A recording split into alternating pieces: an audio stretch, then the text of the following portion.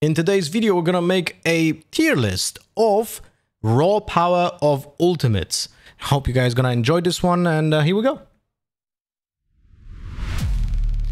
Hello everyone. Oh, I'm gonna turn off the voices in the background. So we are gonna do a tier list, but only about raw power. No synergy, just the way that you can use the ultimate for yourself, how it presents the power level to the game. So it's gonna be a little bit different than what you think.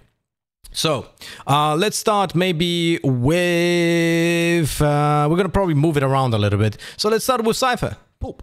Because it's not really good. It's reactive. You need a dead body. If your ult is active, right? If you get a kill, you don't get another orb. You cannot start a round with it. So it's like very, very reactive. And then also like the value that you get out of it, sometimes it's not really worth it. Fortunately for you, it's 6 orbs. So it's easy to get. But remember, when you're 5 out of 6, you don't have to get an orb. Because if you get into a gunfight, you will get the ult if you win it and then you instantly ult. So the only reason to pick up an orb as a Cypher and get into a sticky situation while picking up the orb is when you know that there's already a dead body somewhere else on the map that you want to use the ult on. All right. Then we have, what do we say? We're gonna take Reyna, also tier poop, because it doesn't give you much, but you should be spamming this ultimate, and there's a lot of Reynas who actually don't use the ultimate because it throws away the recoil. I kid you not, at Immortal 3, I have heard several times from Reynas when I asked them why they are not using the ultimate, because it makes them shoot worse. Like, you can make this shit up. So, focus. If you play Reyna a lot, go to practice range, pop up the ultimate, or play Brimstone in practice range, do your like steam beacons, and just you have the same effect. Fire rate is faster, recoil regeneration is faster, you equip your gun faster. Like, the ult is nuts when you comes to actual value that you can get out of it, but itself, it doesn't really present anything for the team. Raw power is not really good, right? It's like, to some degree, it gives you something, but it's not really raw power good. It doesn't give you, just by pressing the X button, you don't get anything done. All right. Let's say now we're gonna do... All right, we're gonna put the raise for tier A for a moment. We'll see how that goes, because the raw power of this ult presents lethal damage, right? It scares away the players. So it's the only problem with it is that it's for 8 orbs, and that's because of that I'm putting it right now for tier A. We're gonna see how much this changes when we're gonna add another other agents. We're gonna put Sova right now. I would say below Showstopper. This might still like change a little bit because it's kind of similar to the Showstopper. It presents lethal damage if you hit someone twice. Right? It showcases your position, which is bad, but you don't have to put yourself at risk when you do it, which is okay. Can be also an initiation tool, so it's not terrible. We might actually move it up a little bit, but the 8 orb makes it, in my eyes, less powerful than Race. So we'll see how the context goes, but right now I would put the Sova below Race. Let's go for KO Ultimate. Raw power of KO Ultimate, I would put it on A. It's a insanely valuable ult for yourself as an initiation tool. It completely wrecks sentinels, and it's a fantastic fantastic tool against chambers to like literally just make them useless. So I would say KO is definitely a tier A. If I play KO in ranked, whenever I have the ultimate, it literally changes the entire dynamic of the round. You just essentially an attack, press X, use it as a Phoenix ult, and you run in. And hopefully, you convince the other players in your team to follow you. Remember, KO Ultimate gives you fire rate boost, just like the Reyna ult or Brimstone Steam Beacon. But then also the fire rate is boosted, the equip time of the weapon is boosted, and reload time is boosted. So all of those 3 are affected. Now let's go for Brimstone. Brimstone, for me, the first ult that we're gonna put at tier S. It's a phenomenal ult. Why? First, 7 orbs, right? So it's easier to farm. It was a 6 orb and it was absolutely broken, by the way. Now, presents lethal damage. Can be used as a counter to many other ultimates. can kill players who are ulting like Sova or let's say Gecko, or present you a counter to other ultimates like the Lockdown. It can zone out people, and also you can just use it as a big grenade. Like, all of that makes Brimstone's ultimate incredibly powerful and an incredible initiation tool or a stall tool, post-plant, pre-plant. It's so just flexible. You can use it for anything. So tier S for me, Brimstone is definitely one of the best ults in the game. Now let's go for Killjoy. I would put her somehow around B. I would say probably around C. Raw power, remember? Raw power. This is like, it presents less value than, all right, let's put it B, because it presents less value than the KO ultimate. It's kind of similar when it comes to the KO ultimate, because the goal is to push away the players, right? Or like initiate an attack. So I would probably put her right now on B. It's not really that useful on defense unless you play on retake, and you like the raw power of this ultimate is hard to get unless you really tailor like your round towards it, and then still it doesn't really guarantee any results. And there are maps that it's not really favoring as well, because there are no good spots to use it. So I would say right now we're putting Killjoy on B, and we're gonna see at the end. Let's go for Omen. Oh, woof. You know what? Yeah, I'm thinking I'm gonna go for this. Poop. 7 Orber definitely needs a buff in my eyes, but for 6 orbs maybe it would be too useful. I don't know. But this is like an ult that is... the raw power doesn't exist in this ultimate. It really doesn't exist in this ultimate. It's like loud as hell, can be stopped by your opponent, so you get no value. Like, nah, tier poop, tier poop. I was like thinking maybe I can somehow argument that it can be tier C, but no, this is tier poop. This is tier poop. All right, let's go for another one. Let's go for Chamber. Raw power, tier A. Operator for free. I mean, better operator actually, because it shoots faster than normal operator nowadays.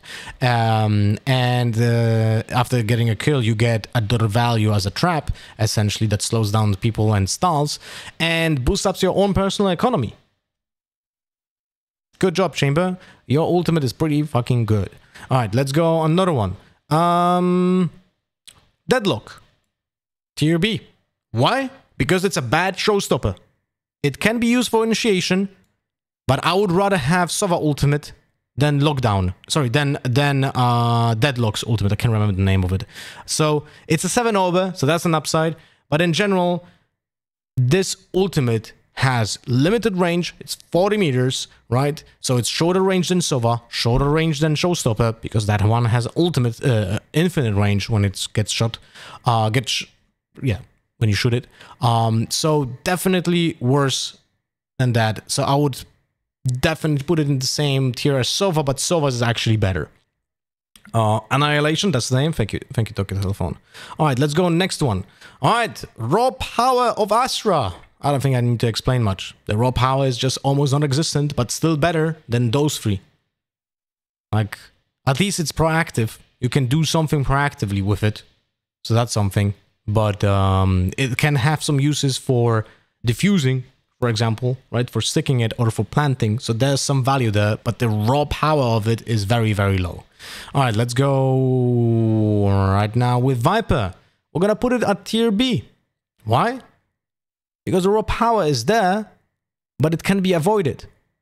So my experience with Viper Pit is, if I use the Viper Pit on defense, like to stall a lane or something, it's typically just being avoided. People are just so scared of the Viper Spit that you don't get a lot of value out of it. And also your own teammates can grief your Viper Spit, because if you, let's say, play bind, you ult on short, one-way showers, and then use the wall on B. If the players on B overpush and die, then your Viper Spit is useless, because you're gonna have to retake the B players. So I would definitely put it on B. And the raw power is definitely better on attack, but we talk about like the overall thing here. So I just kind of put it on B. It's hard to sometimes get value out of it on attack as well, because it's like a fortification tool in most cases, instead of just like being a proactive one. If you use the ult proactively before planting to like trigger on the side, like there's some value to it, but it also like requires teammates that understand how to do it. So raw power, B. I would say still more useful than Deadlock, but less useful than Killjoy and Sova to some degree, because it's not an initiation tool. Again, guys, we're talking about raw power, right? Now let's talk about Jet. So if this would be a 6-orber, it would be a tier S, because this is the best gun in the game, and allows you to have the fastest movement in the game, because you run with the speed of holding a knife, and you're able to be fully accurate while jumping up, gliding, sliding, doing acrobatic shit, and this needs to be nerfed. But I'm not putting it on tier S because it's still just a gun for yourself. So the raw power is there. That's why I'm putting it on tier A, but it doesn't really give you that much for the entire team, but it builds up economy. It's very similar to Chambers, right? But I would prefer for the team a Chamber ultimate in defense, for example, while this ultimate for attack and so on. So it's like there's different context needed, but raw power is very similar to them, but this is the best gun in the game. All right. So now we have, what else? Well, let's go for Harbor. Very similar to Killjoy and Sova. I would actually say that, let's put it in between here. Actually, I would put it like this. I would prefer to have an ultimate from Harbor than an ultimate from Sova, because it can be used proactively, reactively as well, for when you want to stall a site. It gives you info as well, so there's some value here. So yeah, tier B, but like spearheading tier B. So it's like very close to A, but not exactly, but pretty decent. Now Breach, I would say it's an A tier, because it's proactive, reactive, and gives you a lot of value, instant value, and cannot be dodged, right? The stun is not the best itself, but you cannot deny the value out of the Breach ultimate itself when you compare it for Harbor, for example. Harbor, you can just run around and not get stunned, right? Here, you clear a specific zone with that. All right, let's go for Fade. One of the best ultimates from tier A, I would say. Let's rank this up actually. Let's do it this way. Raw power. I would say this is the raw power of those ultimates. So Fade, definitely the best out of tier A right now that we have here. Incredible value. 12 seconds of your opponent's not hearing anything, not even knowing if there's plant or not. Boosting up your prowlers to be incredibly powerful enemies for your opponent that cannot be ignored, and deals decay damage. So that is actually incredibly powerful ultimate that you should never use for faking. This is one of the best ultimates in the game when it comes to doing executes. If you execute with this ult, just push in. You get so much value out of it. All right, now we have Gecko. Gecko is pretty poop.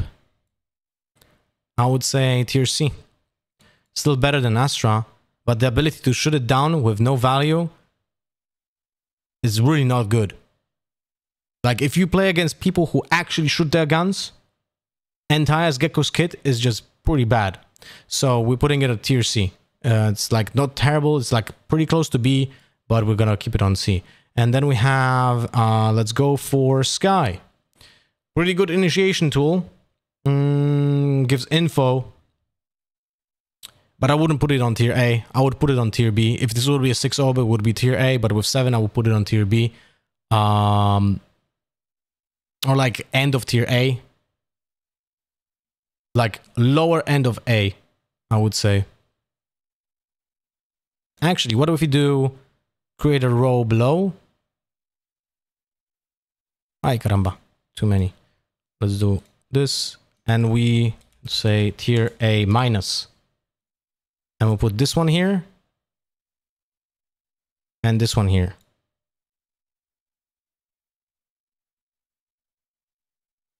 There we go. This makes sense, I would say. And then we have Sage, which is poop. I swear to God, if you ask someone what's the best ultimate in the game, and if they ever say, oh, Sage is amazing, you literally know that this player doesn't know how to play Valorant. Sage is one of the worst ultimates in the game because it requires your team essentially to lose. Like, it's so bad. It's of critical importance to understand that you need a dead body for it, of your own teammate, that then you have to like play around and your teammate's body have to be in safe spot, or you have to lose also your wall. Like, the raw power of it is just nowhere to be seen. So many times in ranked I see Sage not use a single ultimate in a half because they don't have the opportunity for it, and also don't have the like the brain power to ask for other piece of utility from other players to be possible to res someone. It's incredibly bad ult. Not only that, it's an 8-orber. It's poop. Absolute poop. All right. And then you can like, look, this is actually a composition and rank that people play. And they add, for example, Sova, and you're ending up with a team of 8-orb, 6-orb, 6-orb, 7-orb, 8-orb with value nowhere to be seen. Like, that's how bad this is. All right. So, all right, let's go for we have Neon. Right now, Neon, I would put it like tier A minus because it runs out of time, which is not the case with Jet and Chamber. So it's a weapon that is very good, but it's not as potent as the Jet knives. But the upside is that you get another slide and you regain your fuel to run faster, so you can sonic more in that round. So there's some additional raw power, like you deplete your fuel, you pop the ultimate, you have used already your slide, so you can plan around it and get a little bit more value out of the Neon like specific kit. And the gun is pretty nuts. If you're consistently can hit headshots with it, it's incredible, but you should aim for the higher part of the body anyway, because it's essentially a railgun. So it's like decent, but not phenomenal. So we put it at the tier A minus, but at the bottom of it, because those two ultimates are definitely better. Now we have Yoru. As a raw power, I would put it somewhere here, because it's such a synergetic ultimate that the raw power is not that present. You can go for kills with it, like with Shorty over Stinger, like I do, right? But the raw power of it, I don't think it's good. It's an ultimate that is incredibly beneficial for the entire team if they play around it and with it, but not itself. Itself, if you go for the kills, you need to have incredible game sense to be consistently getting kills with it. And by the way, I made stats for how is my effectiveness with your ultimate, but I didn't make the video. Anyway, last ultimate, Phoenix. Haha, got you, because it's tier S. One of the best ultimates in the game. It's incredible. A 6-orber. You can get 4 to 5 ultimates on average on every half. It's incredible. You can get so much value out of it. It gives you another, literally another chance at getting a kill at a player, right? So in solo queue, it's incredibly valuable. It reloads your gun for free when you go back, and it heals you as well. And you regain the armor. Like, the raw power of it, the potential of this ult is incredible. And if I could choose to have this ultimate on all of the agents that I play with other pieces of utility from the other agents, I would choose either Brimstone or Phoenix. Those two are so incredibly powerful. So, hope you guys enjoyed this video. Leave a comment if you disagree with any of my justification of it. I didn't actually move around a lot of the ultimates. I'm pretty happy with this. Hope you guys enjoyed it. See you guys next time. Bye bye.